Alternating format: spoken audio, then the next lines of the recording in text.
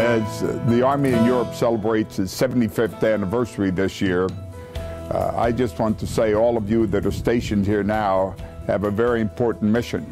I've served most of my military career here in Europe. I was here in 1989 when the Berlin Wall and Iron Curtain came down. We had 350,000 troops in Europe then. We now have 30,000, but the mission hasn't changed. You still have a role to play in providing peace and security in Europe, and I want to congratulate each of you for providing that clear message and send a very positive signal to our friends and allies along the border and elsewhere within the alliance.